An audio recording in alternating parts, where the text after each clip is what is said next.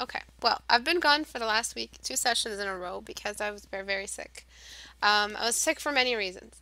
The first reason was physically. I had strep throat. The second thing is that I've been harassed, and I'm not even talking about just the regular harassment of YouTube comments. People are getting really personal.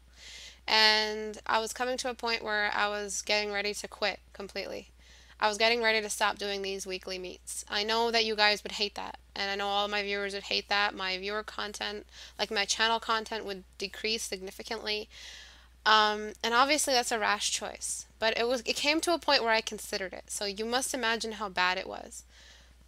This person would contact me 15 messages every single day on Facebook. He thought that, I don't know, he was my boyfriend or something.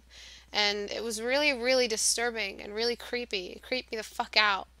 And I wasn't comfortable. And I try to establish sort of like a professional relationship, even though I might joke or I might swear.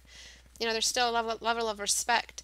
Go ahead and bash my videos, say I'm a fucking shitty ass teacher, say I don't know how to teach, like criticize my teaching as much as you want, with as vulgar language as you want to criticize me with. But as for like harassing me on a personal level like that, talking to me every single day under the guise that you're interested in my private tutoring or that you're interested in my classes or that you want to learn and you know that I help people, so you know I naturally will accept you as a student even just on Facebook with minor consultations. And like a sentence here that's what that person snuck in with, and it was really creepy, and I had to ban them. And I usually don't ban someone unless they're like calling me a cunt and that I should go to hell. Like that's when I start banning someone. But and that actually did happen. But this person was on a whole other level, and it was disgusting. And I want to ask you guys officially, I'm not going to cut this out of the YouTube recording. I'm going to ask you guys to stop.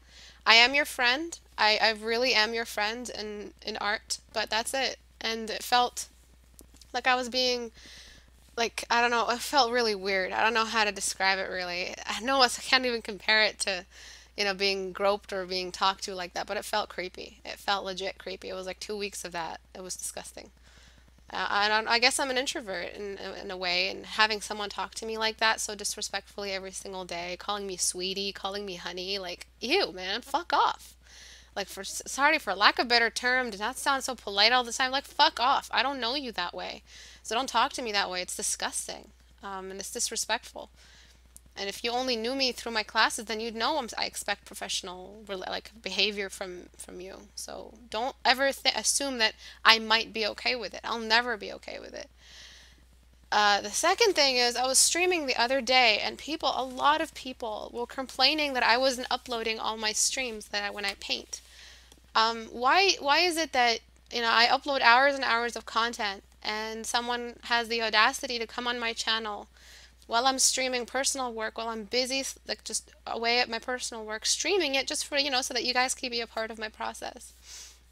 Like these people just complain, really demanding. And after all the content I put up and all the time I spend in the videos and the sessions, these people expect more content. I mean, unless you've watched every single one of my videos, you shouldn't be expecting any more content than that.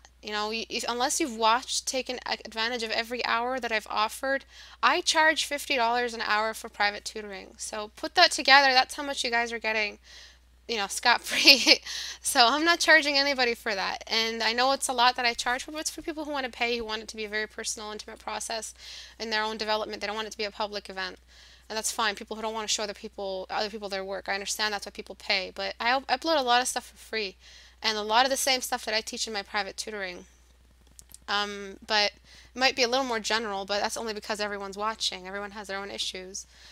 Unless you've watched every single one of those videos that I've offered you, you have no place to ask me for more content. It's really disrespectful. Again, I've just been experiencing that, and it's led me to come to that unfortunate conclusion. That conviction behind it is very unfortunate in having to consider leaving the stream completely. I don't know. I've just been meaning to burn all my bridges, honestly. I've been really, really tired of dealing with that. I wonder, am I going to be dealing with it like 5 years from now? Am I going to still be dealing with this? Just because I'm a girl. And I'm going to go out and say it, it's the elephant in the fucking room. There is no guy who's going to be harassed like this. I don't care what kind of gender studies courses you've taken. If you're a guy who's streaming, if you're Ali Aboudi or whatever the fuck his name is on YouTube, he's not going to be harassed by some weird ass perv calling him sweetie every single day and me politely asking after 3 times, please stop. You know, it's only because I'm a girl. Like, God knows, if I showed my face, I'd be harassed every single day. People would be riding my dick all day long. And I can't handle that. And I've really wanted to show my face. I've really wanted to come on video and talk to you guys so you guys can meet me. Feels like I'm just a voice that you guys haven't really met me. And I want you guys to meet me because it's my channel. It's like my home. It's your home. We all just gather here and do art. So that made me reconsider doing this entire thing. That made me reconsider the internet completely. Like, I remember telling Abu, I don't want to be on the internet anymore. I'm so sick of the internet because of those people. They think just because of the anonymity it offers that they can talk to people like that. It's really creepy. If you're a girl in the audience, you probably, maybe the guys don't understand what I mean, but it's creepy. It's really creepy. It makes you think, you know, what other mean they're trying to find you. And that's really what bothers me. So I wanted to express those. I'm not going to delete them off the YouTube post. I'm going to make sure that's out there for everyone to hear it if they watch my videos. I will try to post my streams up. I heard you loud and clear. I'll try to post my streams up, but the reason why I don't post them up is because I listen to music that is copyrighted. That if I uploaded it again after stream, you know, unless I edit it and quiet it out and speed up the process, then I'll upload it again. But usually when I do that and I go the extent of doing that, I post it on Patreon for those who are paying, you know, supporting me like that. That's who I give that content for, and I don't just time lapse it. I talk over it. I give commentary on what I did when I painted it, when I was sketching. So that's Patreon exclusive, and I'll try my best to bring in more content, but really other than those 2 massive hours I offer weekly, I think that's more than enough. Some channels offer 1 video a week at 5 minutes each, and we're hitting 200. So I'm not in a position where I'm lacking, I think, at least in my opinion. I don't feel like I'm not giving out enough content. I feel like I am giving out content. And I'm repeating principles and fundamentals in every single video. So every single video I hope, is saturated with lots of knowledge for you guys to take advantage of. So that's it, really. I'm sorry that I took the time to do this after a week's break. It was both me being sick of that and me being sick of everything all at the same time. I just wanted to vent to you guys. Thanks for listening. But I haven't read your videos. I'm a gay man and I get harassed in public all the time, especially with my boyfriend. Sometimes I don't want to leave my house. I understand. Sometimes after that week, I just didn't want to talk to anybody. It was so weird. It was so disturbing and annoying. It's your channel. You decide what you show, especially if it's your job and what you live off of. Yeah. Yeah, it is. I like to say that it is for you guys. That's why I do it. For those who are struggling, who don't have money, who want to just get out there and learn something. But, you know, as for coming on my video and just like mob mentality, it was like mob mentality. It was like, yo, why do you delete your streams? I've never seen, like, it doesn't make sense. Why do you delete your streams? It was really, really, I felt like if I had have that last little bit and they just pushed me that last little bit I had of patience that week.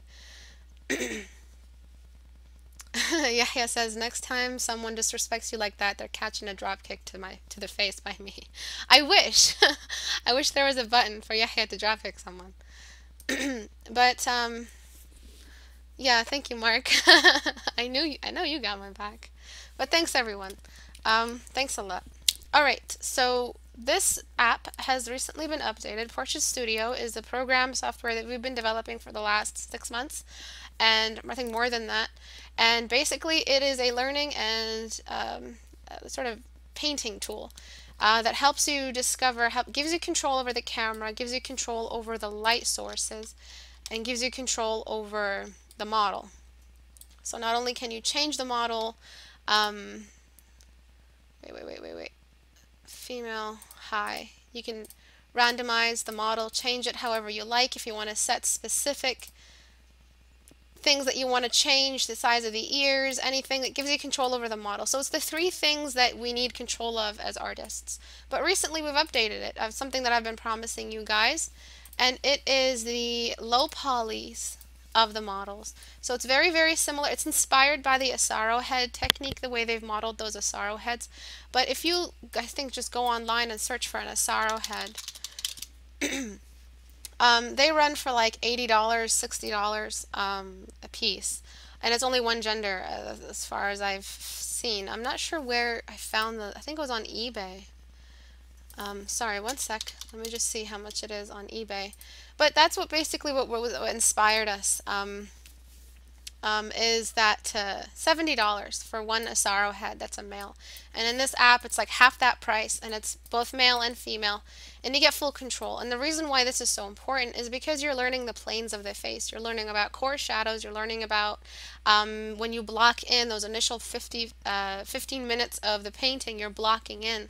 That's really the most important part of the painting. If you've ever watched my videos, that's my mantra basically. I'm always repeating that you have to keep your brush large, you have to keep your mind on the light source, you have to keep your eye on the ball. I'm joking. That was so bad. I'm so sorry. But yeah, this is really what it's all about. And when I brought in the Asaro heads, and they're more like less limited by the Asaro head, more low poly. And high poly. Of course, you have the full model to your disposal, and you can turn off the lights. You can have one light source, and you're really experimenting a lot. You have a lot of control over your referencing. My recent painting that I've been working on, this one, I used the Asaro. I mean, not the Asaro heads, not the low poly. I mean, I used PortraitStudio to help me start this painting out. I really don't like that painting, by the way. But yeah. I hope that whoever bought this, there is an app. I mean, there is an update for the app. So don't forget to update so you can get the new stuff. And there's another update tonight that is coming with the universal light. So it's going to come with light settings that display a morning light setting for like dusk or sunset. I think like midday and really bright sun. And then you get to control the color of the light source, so the sunlight. Lots and lots of features, different kinds of light sources. You get pin light, and then I think you get directional light, which is like basically a universal light source. I have a video on this available if you want to change the color of the background to kind of get in a more kind of specific light source situation, how strong the light source is. So this feels like more a dominant light source in the room, and this is more of a small light. I talk about this a lot, the color of the room or the light source in the room. But yeah, there's an update for this. I'm happy that everyone seems to be accepting these high poly, low polys. I'm loving them. Our modeler did an amazing job. But yeah, if you guys want to buy it, it's available on PayPal, and I mean, it's available on Selfie if you want to buy it with PayPal, and it's available on my website. But you can just go to istebrak.com and it'll be there if you're interested in it. Let's talk about some 14-day challenges. It's been so long since I've spoken about a 14-day challenge. It's really weird. I don't know why I've delayed it so long, but I did want to open PortraitStudio up again one more time. Oops, that's my painting. Let me start with the 14 days and talk a little bit about the planes of the face. Kind of like stick to the theme of the low polys that we've recently updated or uploaded. Basically, the biggest issue that I find, who here is doing a 14-day challenge? You know, just I know there's some people uploading it on the community, but who here is taking it on? We've got Shao taking it on, Candle, Leia, I love theirs. I can't wait to see how theirs ends. Otakat, Candle actually did another one. I think Jennifer. Lots of people, I think Benjamin, yeah, 14 days. Lots of people are taking it on, and it's really challenging. It's a challenge for a reason, because it's 14 days of drawing the same exact face. You're going to learn issues, like for instance, this person right here, why did I close it? This person here, my first critique of their work was that they were using too much black. Let's go back to an old version of theirs. Where is it? Come on. Come on. Alright, right here. Lots and lots of black, and my initial critique of this was don't use so much black and don't use so much white, because this really represents our dependency on contrast in order to create a render. But as you saw just now in the way how many lights went into diffusing all of that. So in PortraitStudio I opened up 3 lights. I turned on all 3 lights till we got that gray tone. We had almost no blacks left behind. And when you can really see a face like this, there are some blacks left behind, but these are in very specific areas called the dark spots. And we have to get hold of these first before we darken anything or lighten anything else. Because can anyone explain why it's so important to establish how dark you have to go? I'll wait for the answer. Let me just darken these. Why is it important to determine how dark you're going to go for the duration of the painting? After you've set up this clean gray plate, why is it so crazy important to choose how dark you're ever going to go on the face? Especially if you're painting grayscale. Can anyone answer? Oh yes, you can on the website. You can submit bugs, you can submit suggestions and everything for PortraitStudio.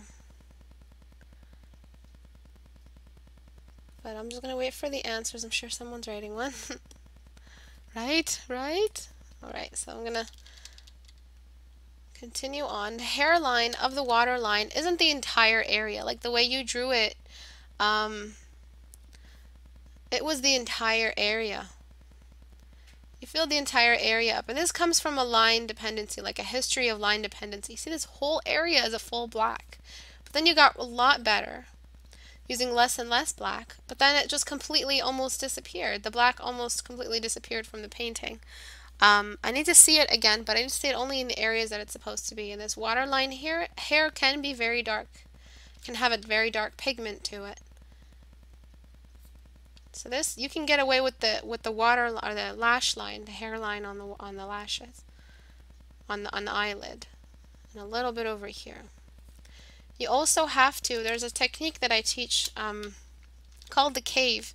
I don't think I've talked about it in a while, but basically you're shrinking your brush, and as you shrink your brush, you bring in more paint, and then after you do that, create a nice clean edge where there is no blending on one side, on the side of the cave. You actually can feel like you can go in here, you can walk into this, because it feels like a depth, a real cave. And that's how you're supposed to do the nostrils, and that's how you use dark spots. That's how you use the blackest black possible in a painting, by gradually introducing it with a smaller brush, because you're slowly running out of black. And that's how you should always be painting, like you're running out of that black, because what black does is it floods out the form. Let's see what anyone answered. So you know what the range of grays you can use in an image. Values, dark spots settle the form. You put the dark spots first, so you establish form and value range. Excellent. The missing clause in that with respect to skin tones. Skin tones exist in a very bright area in the spectrum. They're between a yellow and a brown and an orange. So those are really light values right there, or light beige, not brown. Like unless it's an actual deliberately dark skin, it's like a genetic darkly dark skin. That's the only time you're really using no man's land blacks, but not even no man's land. I mean, you don't even have to use blacks. You can use just right around here, and this will work just fine for like a Nubian skin tone. But this is how I want you to use your black. So instead of typing it up, I decided I'm just going to show you during critique hour, because you're hitting your second try or your third try after using that much black, and it's time for a demonstration. Alright, the most important thing really about the eye anatomy is that shadow line. We really need the shadow of the upper eyelid.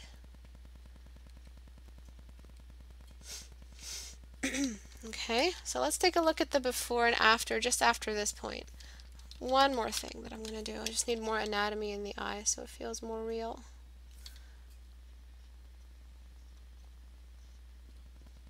Alright, so before, after. Very washed out before. And that's because the black wasn't there to establish the value range, as Manuel pointed out. It really needs to be there. Now I'm going to open up PortraitStudio and set up kind of the same light source that you have here, which is basically top down but a little bit more in front than top. Okay, so let me set up a basic model. Let me load one. I deleted it. Okay, let me turn on some more light sources. Okay, so it's coming up from this direction, and I want it to move along the z-axis. Let me turn off the second one, or move the second one in the exact same position. Oops, but below. Just to diffuse. Maybe on the side a little bit. And then make sure this one's intensity is way less than this one. This one's just diffusing, just a little. Okay. So what happens is, in your version, what's missing basically? What's missing is that the road of light across the face. So let's try a more bony face. Let's see if it gives us a bony ass face. Once it randomizes like a nice face for me, I usually just start editing it. We still need to bring in a Control Z. These are hilarious. Oh, that's so cute, like an elf. Alright, so let's make a really, really bony face, because it's really not going to show unless I make it super bony. Cheek height a little higher. You see this bright bit? I'm going to brighten this up. You see where that major road, that contrast on the cheeks, it travels beneath the eye and connects to these upper areas here. These are the light bits. These are the light spots that I always talk about. These areas, if you're working with this basic, really popular light situation for portraiture, you have to make sure that you have these spots. You have these all illuminated, because the geography of the face always has those areas illuminated first. This is so pretty. So just to take a look at the cheekbones from the side view, really, really bony. Spacebar to reset. So even if, like, when we bring it to the most bony state, we can see the really sharp. If it's more fatty, what happens is that we catch that less. So maybe your reference was a little bit of a chunky face, and what happened is you kind of lose it because your face, the face you painted is a little chunky. Little marshmallows in their cheeks. But when you really make the face bony and get rid of all that fat and that gradient that's getting rid of that road of light that travels like this big on switch, the C shape and then the line across the T zone. That's what you have to have. That's what you have to build up. So in your image, we're missing both the darks and this road of light, this root, which happens right across the nose, on either side of the nose. And that's the biggest shape of the entire face area is the head, and that's what we're illuminating.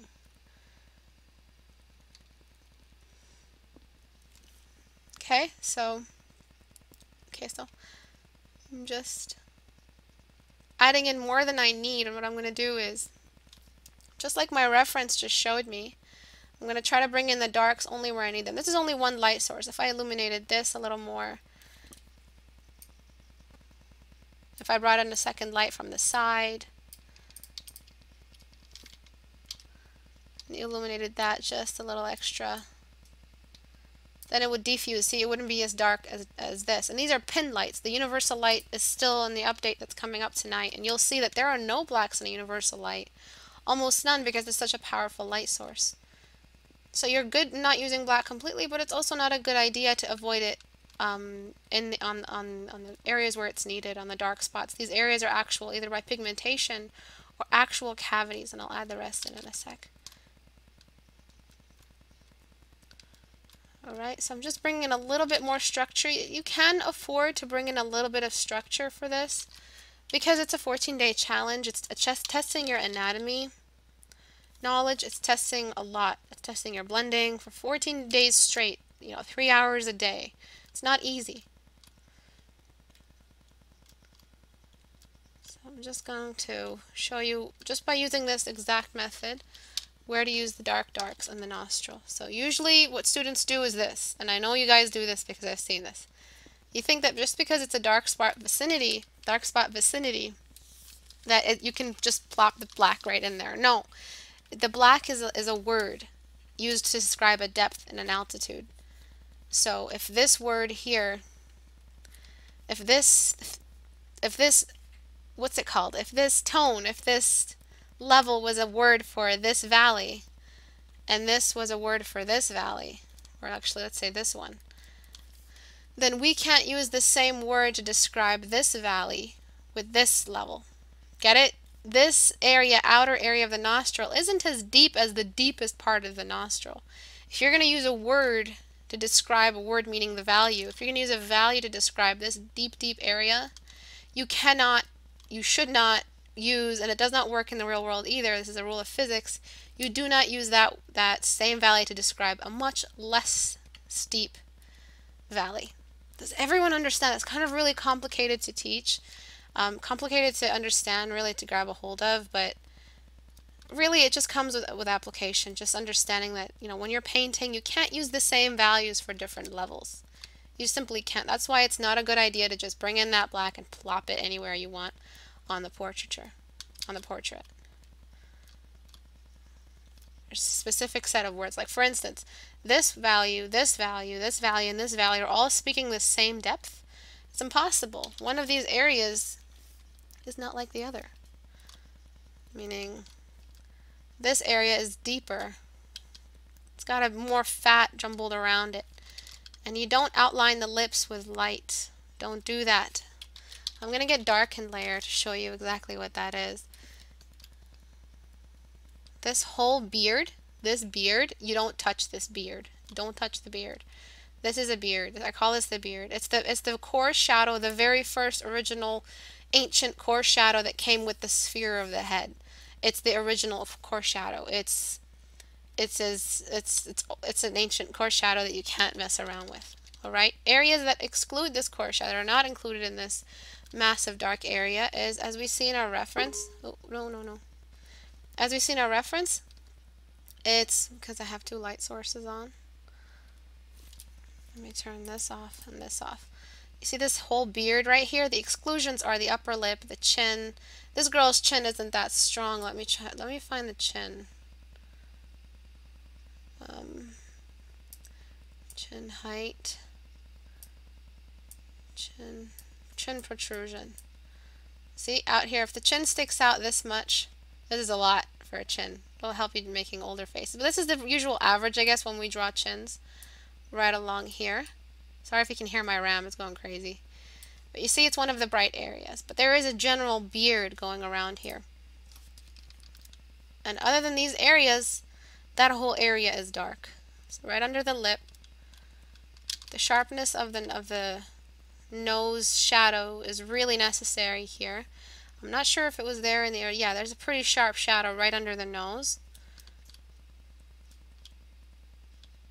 Alright, and the same thing, you're not going to use the shadow that describes the eye socket as the same shadow describing the nose. The nose is a real limitation, where here this is just a gradual depth. Here it's a really spiky valley. It's like the edge of the nose and then plop all the way down to the lip. So this shadow here is darker, almost as dark as these because it's a real edge, where here it's more gradual. So don't use the same values as to describe different levels. Everyone write that back to me. Don't use the same values to describe different levels, different altitudes in the face, in the geography of the face.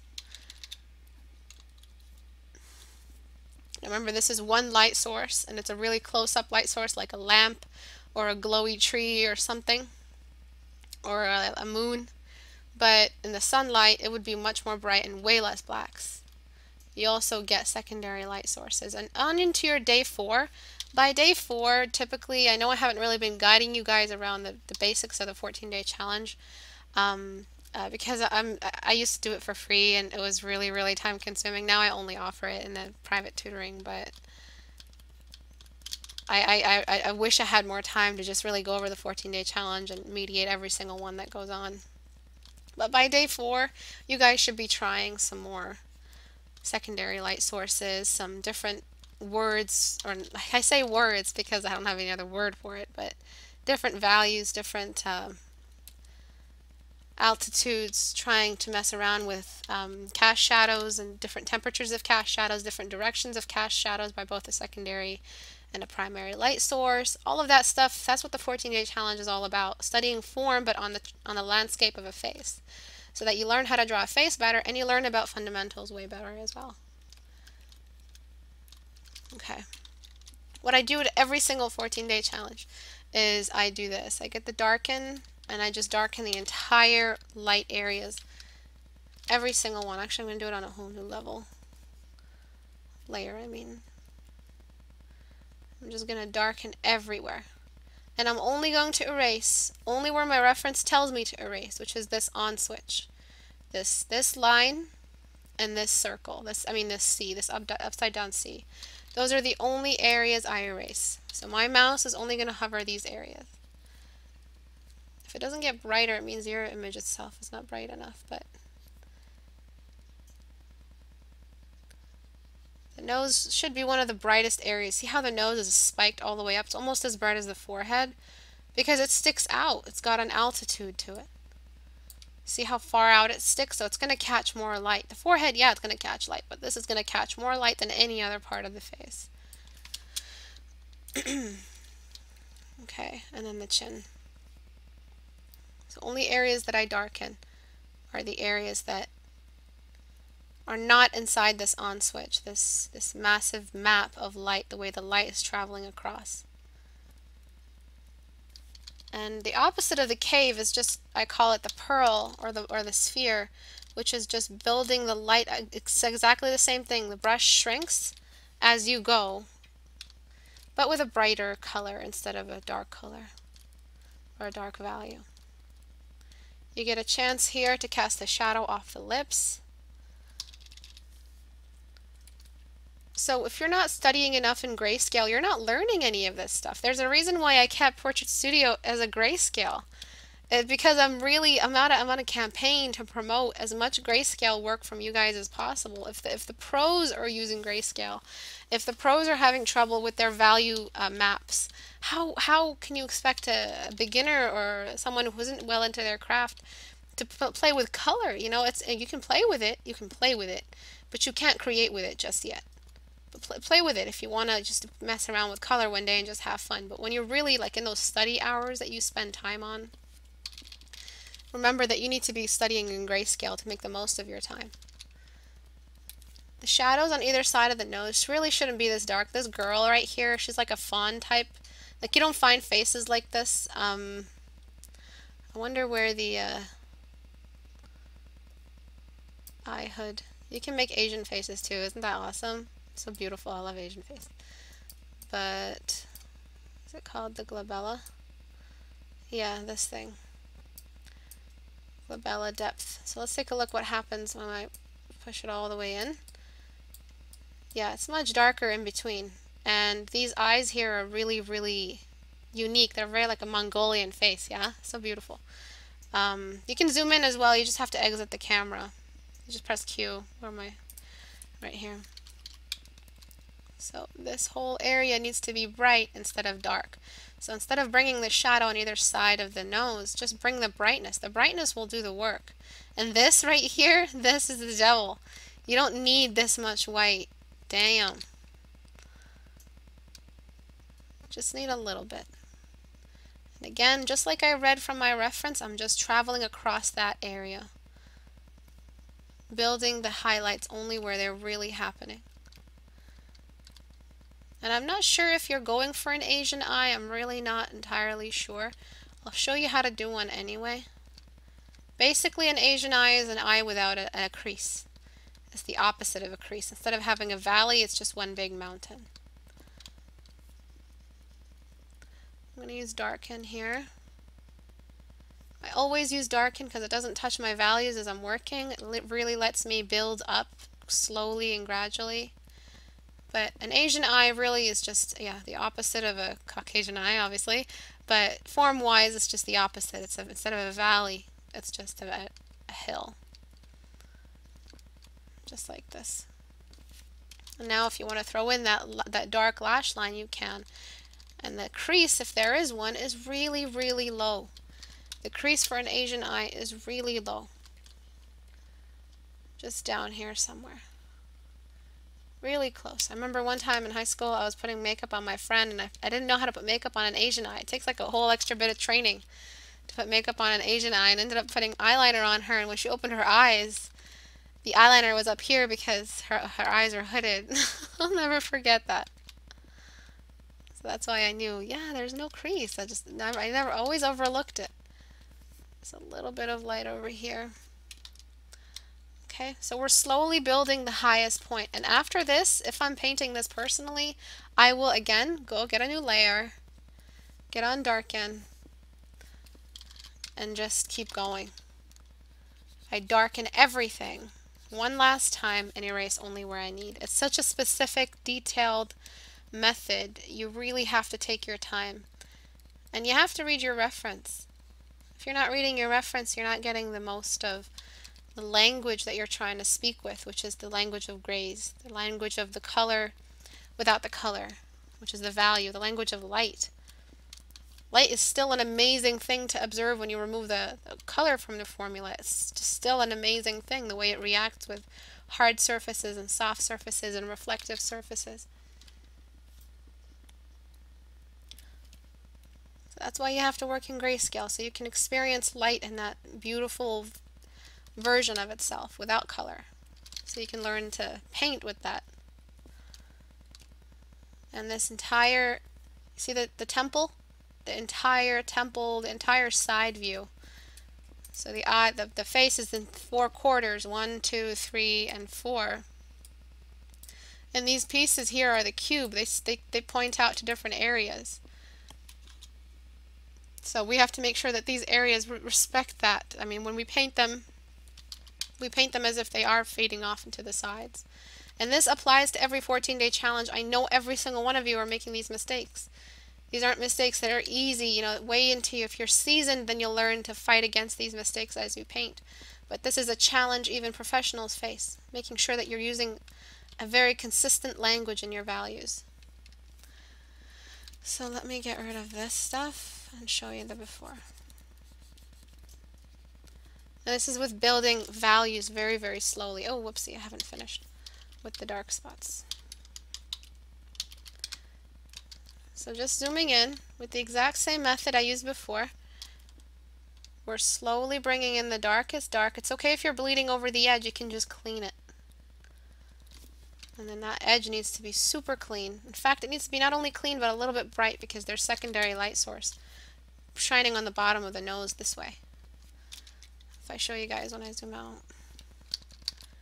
Just here, just beneath the nose, it gets a little bright. It's because the nose is oily and shiny. Okay, and then the darkest dark on the lips using the very edges, or if the mouth is open just a little. And again, we're slowly introducing the cave and combining the shadow of that edge of the mouth with the rest of the beard. Remember that the edges of the lips are always blurry. They don't just, you know, it's not lip liner. If you're painting all the time with makeup, you know you're having a bad time. Sorry, South Park. Okay, so just like here, slowly building up the darkest dark. And on this area, you can see that little white right here above the lip. That's because it sticks out as well. So it's like hill, valley, hill, valley, hill, valley, hill, valley. If you just get all these hills and valleys in the right spots with the face facing forward, it will always make sense. It'll have a good language going. Just make sure that you don't use the same word for different kinds of valleys. And you guys just saw why that's important. I'm going to reassess the words right now, reassess my own work. I want to make sure the nose is one of the brightest areas. It's oily, it sticks out. The forehead also needs to be a little brighter. Just along here. Also brighten the eyebrows because in a hooded eye usually there's sparse hair and it's really reflective as you go up. And then just like I showed you before in the cave, I'm slowly building up. The eyes aren't really realistic right now. They're lacking a little bit. I think what you need to do is look up some good references, diagrams of an eye, not another painting or a reference of an eye. Look up a diagram of an eye. Can anyone explain why a diagram of an eye is better than a reference of an eye? What does the diagram do for you as the student? So before, after. See how we're building up the highest point? Where here it felt really flat. All your values are just beside each other instead of growing out of each other. That's what you want to do. You want to make a 3D looking ass face.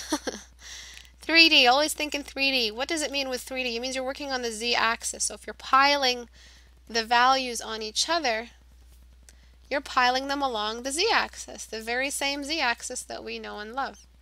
So I'm piling it up and I'm getting a 3D look. All I need to do is clean out the edges because matter ends after a certain point. Atoms stop and we get a 3D looking object. Right? But if you're always thinking 2D, the way you shade, and I know some of you are guilty of this, some of you shade like this. No matter what you're doing, you just shade from side to side. You're always going from one side to the edge instead of piling the values on top of each other.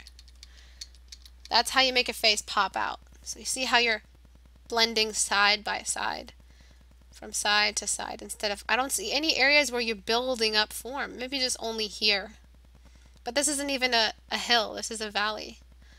I don't see any piling up of values here. You have to stack them so you can get that 3D look. I'm not sure if you were going for Asian, but my version is Asian. It gives you the structure-function relationship. Excellent, beautiful, confused biochemist. It gives you the function, how it blinks. So if your eyes are always droopy, it means that the way you see an eye, when I say eye, you see this instead of seeing the ball and then seeing the way the eyelids wrap around that ball. Actually, at a certain point, the side of the ball is visible. You see the way they can blink, which one can blink more, which one is bigger with the bigger lashes, that's the one that can move more, the way the pupil works. So if you look at a diagram, it's better than looking at a flat image or painting of it or a photo of it, because a photo is just the, the stage, it's not what's behind the stage. You want to look at something that lets you see what's behind the stage. And that's what a diagram offers. So if you do find yourself having a lot of trouble painting eyes, look up a diagram of any diagram, Google it. You'll learn to understand it better. You'll start painting around that diagram. Stare at the diagram for a couple hours. Trust me, you won't forget it. Maybe not a couple hours, maybe a couple minutes. When I was a kid, there was this guy, we used to visit their family, and he used to draw really, really well. He was like way older than me. And I was like, how'd you get to draw so good? He was pulling my leg, but I still did it like an idiot. He's like, stare at something for 3 days, 4 days. Just stare at it, and then you'll learn how to draw it. I didn't realize he was joking. I thought he was serious, because I think basically he didn't know how to explain I was like 5. He didn't know how to explain to me how a still life study works, just sitting there and looking at the thing and trying to capture the light and shit. So he just said stare at it for days until you memorize it, which makes no sense. But I did it anyway. I think I learned a couple things from it, but I'm not sure if it was a waste of time or not. Every area that looks up that you see from the side view as looking up, 1, 2, 3, 4, 5, all of these areas get illuminations. Anywhere that looks away from the light, so the light's like, hey baby, what's up? And it's like, oh hey baby. But down here it's like, yeah, fuck you light, fuck you light, I don't need you. These are the areas that get dark. Just remember that narrative, okay? Don't judge me.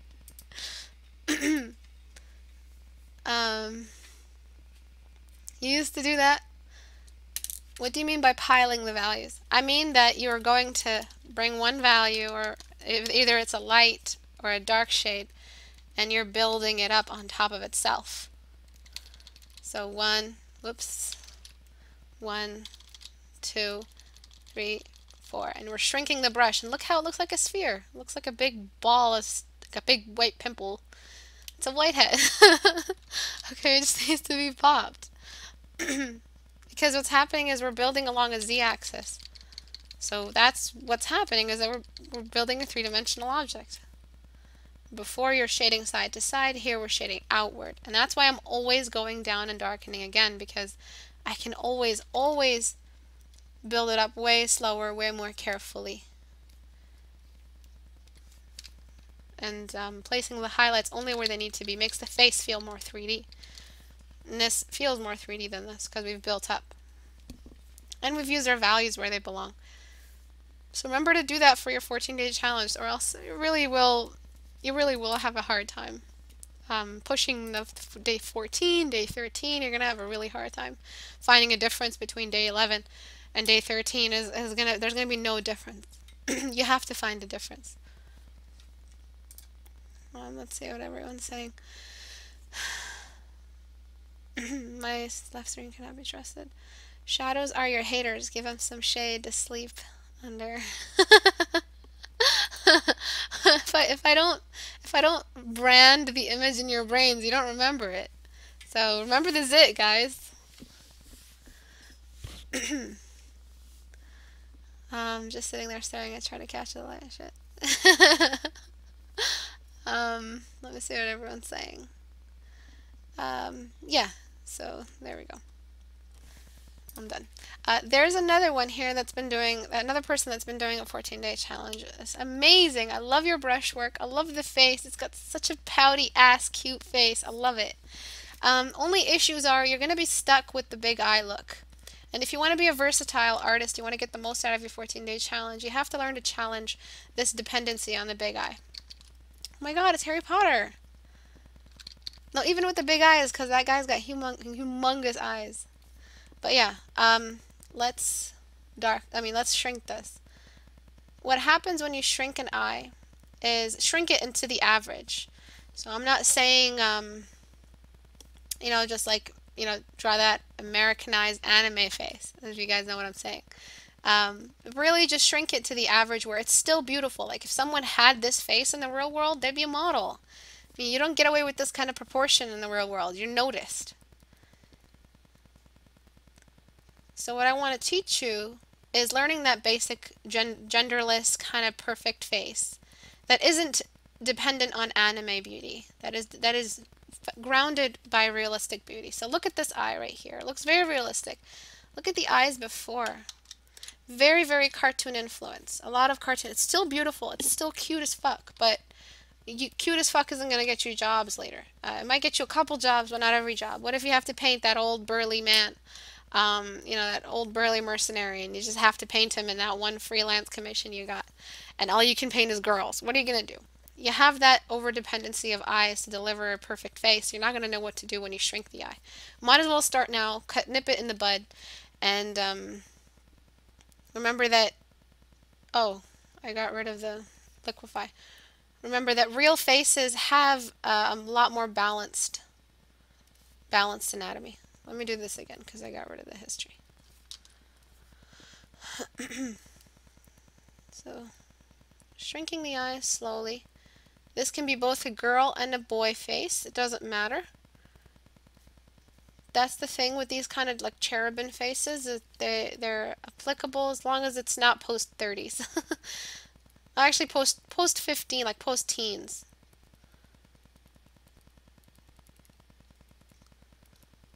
Okay, so I'm trying to get rid of that expression because remember in my expressions video, I really try to like make it known that eyebrows carry expressions, period. Eyebrows do all the work.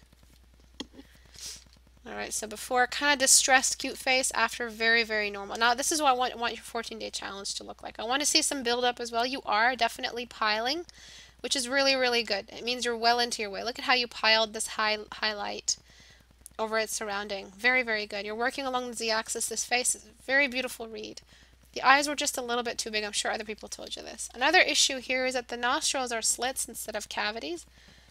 They need to be open like recesses. So, or else this person won't breathe. And if the nose was tipped down in a way where we're not seeing the entire thing, we'd see a little bit of circular bits at the end anyway. And instead of bringing in a darker shade, this is dark enough as is, I'm just going to lighten and make what was dark seem darker than it was before. Because now it's beside a lighter shade. So there's that way of bringing in dark spots, by lightening everything up around it.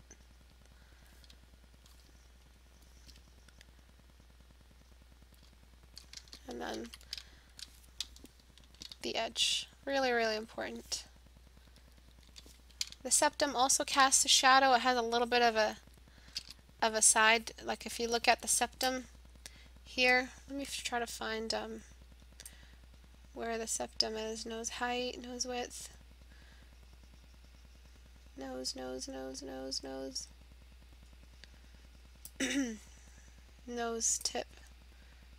Yeah, right here, you see when the nose tips down, usually all noses have a little bit of this. When they tip down and they have this kind of bit, this is when we bring in that shadow. This is a kind of a pig nose, but right here is most average nose. So this is why we have to bring in the shadow. If the nose was a pig nose, there would never be a shadow down here because there's no septum drooping down from the side like other noses. Okay, and then the final thing is these dots sides of the edges of the lip. You need to make them gradients, you need to make them gradual. You need to show how the lips fold around the fat. Just like this. And the edges of the lip, I'm going to bring my blur smudge brush, my scatter smudge, and just smudge the edges, because unless they're wearing really, really dark lipstick, a nude lip, which is what you should be studying in a 14-day challenge, is really very, very fuzzy on the edges, not that sharp. Okay, so let's do a before and after. Before, after. Size of the eyes is a bit excessive. The nostrils don't really read as functioning nostrils. These things stick with you for the rest of your life if you don't fix them. And when you get better and better, trust me that it's going to get harder and harder to draw. Because harder and harder to improve, because it's going to be this constant stress of keeping up the fundamentals and trying to push your knowledge. That's why I'm not going to lie to you, it's going to get harder to draw, and it's going to get harder to improve as you go.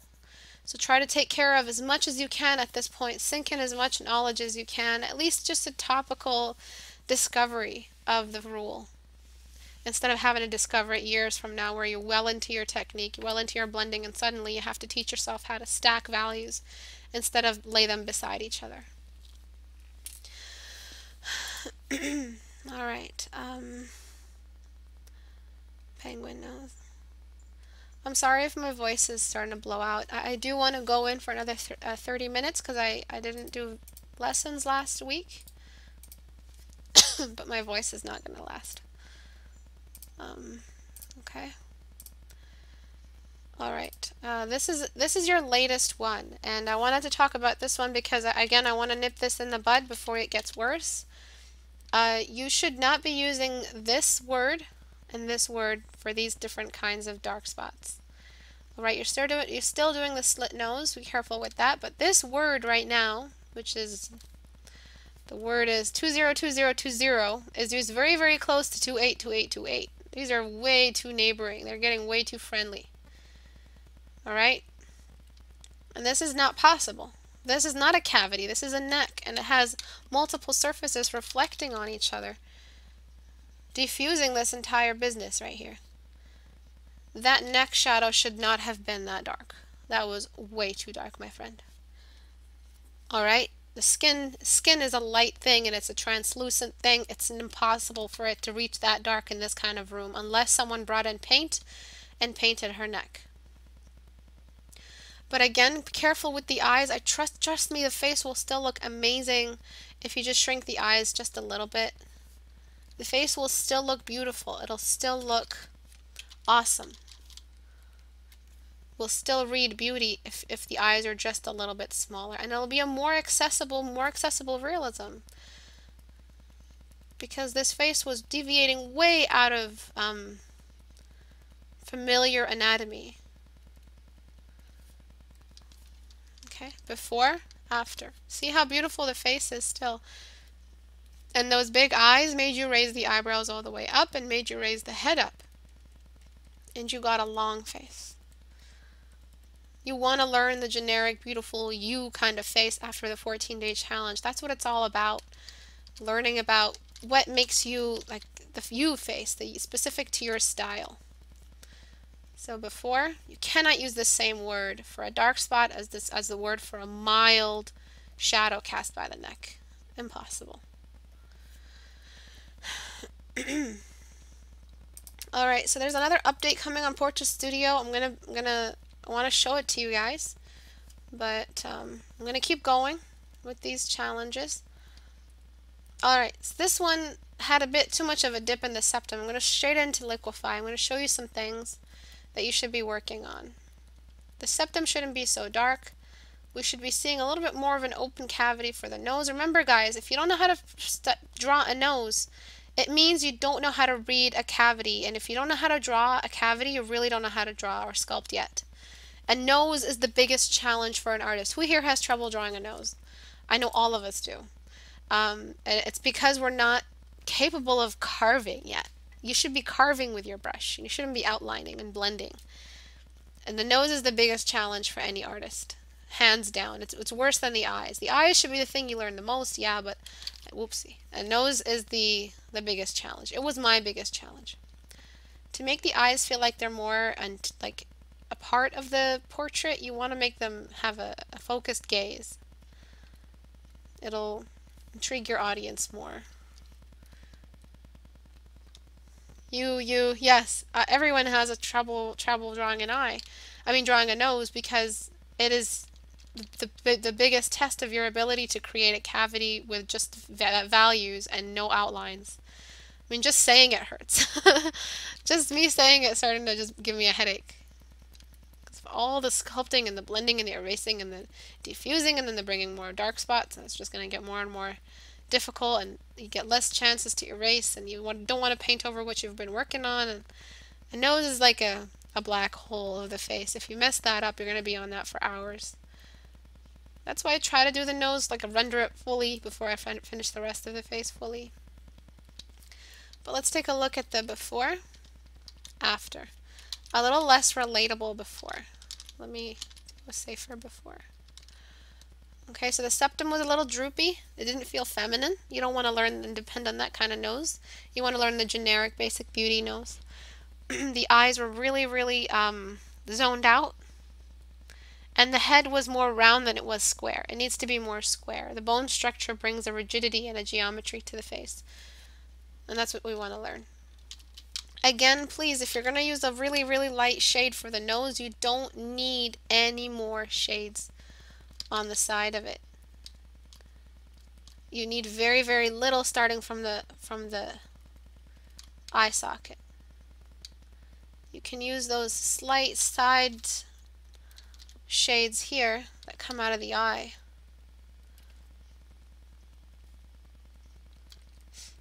Just like this. But that's it. You really don't need any more for us to know and read this. Another issue that we saw last time, see, I know that you guys share the same issues, is these dots for edges. This is not sculpting. This is a line dependency. You need to slowly enter that dark spot. Slowly kind of just integrate it into the rest of the flesh.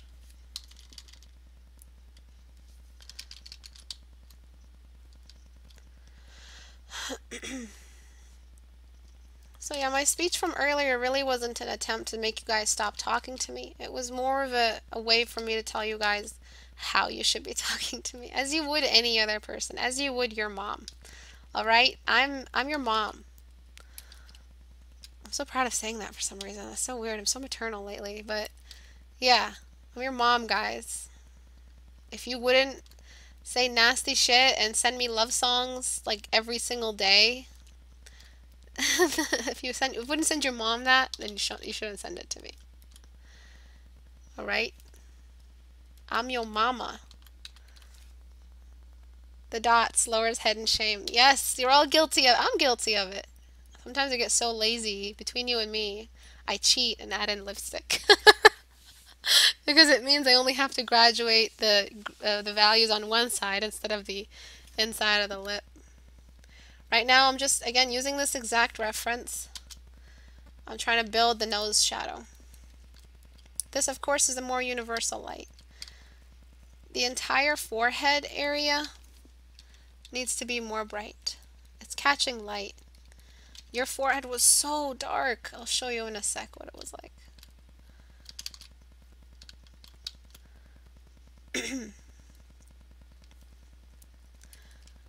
Okay.